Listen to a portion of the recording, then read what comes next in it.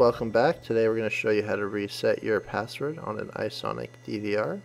So the first thing you want to do is open up your SODP tool. You're going to want to find your device on that tool. So you can click device type to sort, or your ID, or choose your IP address. Once you found your device, put a little check mark in it there, and then go down to forgot password in the bottom right corner.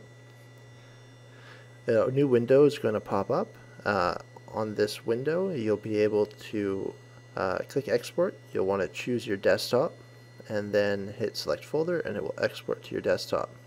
You're then going to want to email that file to tech@eyesonic.com. We will take that file and reset it for you. This does take usually between about 15 minutes to about an hour or two, though we do try to get it back to you within 30 minutes if we can.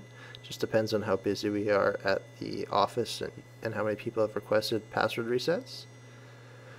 Once we send it back to you, you're going to be able to re-import that file to reset your passwords. So you'll want to find your device again, and you're going to go back, check mark it, and then go back down to forgot password.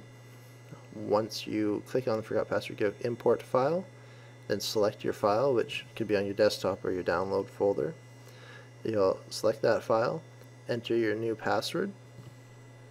You can choose whatever password you like, but it does have to be 8 characters long with at least one number and at least one letter. Once you've entered that, you can also choose to reset your network camera passwords. This will reset all the cameras on your network to have the same password as the NVR. It's up to you. Not everyone does, but if you want to, you can. And that's how you reset your password, guys. If you have any questions, feel free to email us at tech@eyesonic.com. Thanks for watching. If you have any questions, put them in the comments below. If you enjoyed the video, click like. If you want to see more, click subscribe, and we'll see you on the next video.